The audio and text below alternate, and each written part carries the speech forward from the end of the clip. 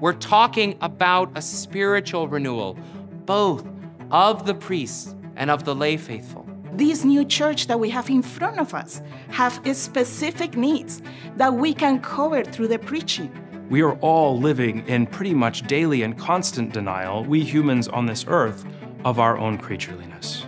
If you're thinking of a romantic kiss, you can't sort of stand there passively and just receive it. We must claim our role as preachers so that we can find our mound wherever our feet may land in the world.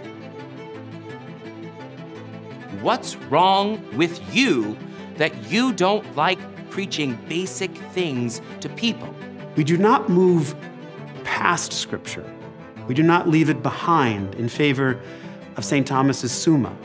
We cannot expect that with what we used to do before, this community can engage and have a culture of affiliation in our parishes.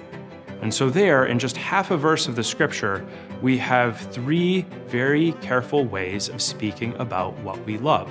Through this renewal, we can again learn to savor the mystery of Christ in preaching. It's a sermon they'll never forget. An unexpected moment infused with the presence of God.